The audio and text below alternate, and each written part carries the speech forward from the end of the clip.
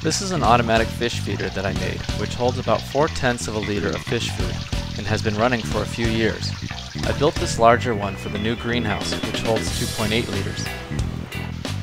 The feed is controlled by a regular 3/4 inch wood auger bit and fits nicely into a housing, which is a piece of 3/4 inch black pipe. This is driven by a 12-volt DC gear motor I got from a surplus store.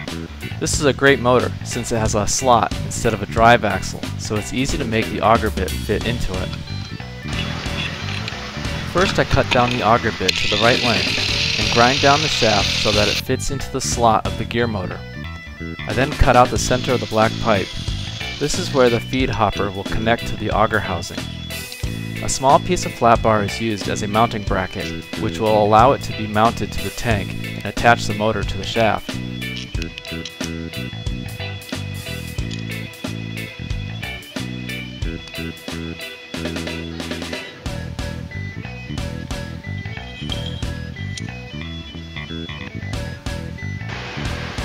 After carefully setting up the pieces, I tack weld the auger housing to the mounting bracket, then remove the motor and finish welding the pieces together.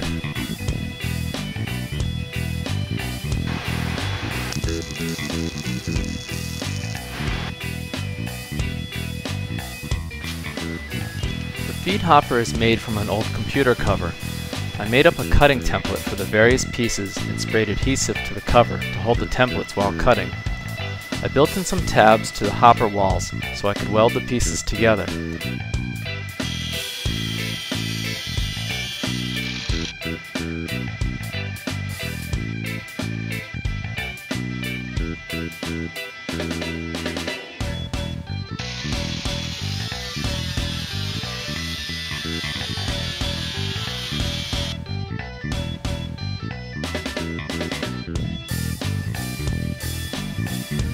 This is a point in time where I wish I owned a metal brake, but had to improvise with my vise and hammer. Luckily the bends were not too complex.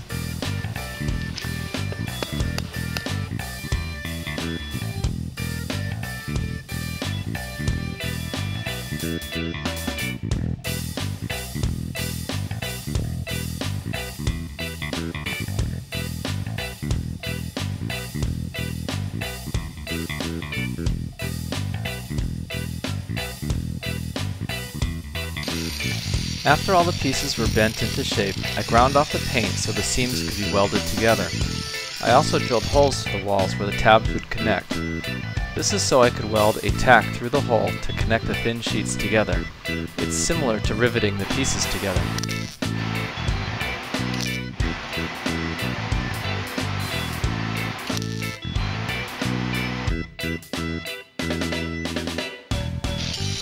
When the hopper is welded together, I grind the welding tacks down so they are flush with the sheet metal.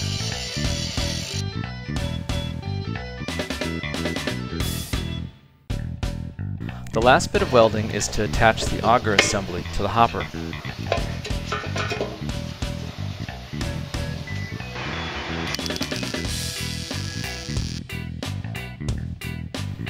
I am fortunate to have access to a nice sandblasting cabinet. This quickly and easily removes any loose paint and rust and makes a really clean surface to paint.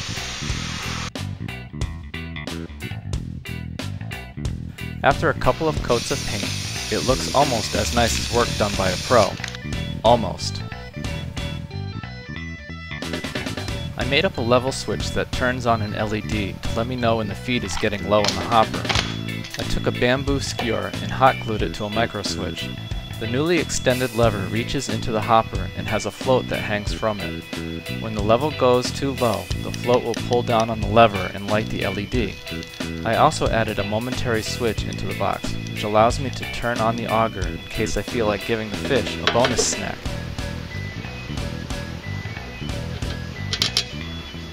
I mounted the level switch box to the hopper and connected the motor wires through the box.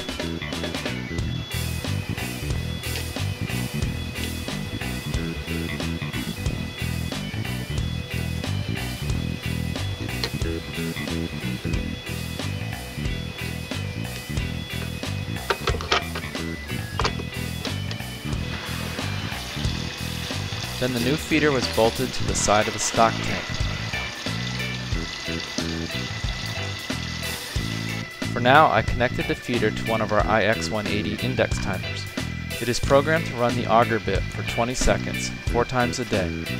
The extra input of the timer is used to monitor the water temperature in the tank. Eventually, the feeder, vents, and other controls will be connected to a master automation system. Here's the float that sits on top of the food. When it gets low enough, it just pulls down on the lever and turns on the LED. And this is the feeder in operation. Thanks for watching. Make sure you subscribe to this channel for more great videos.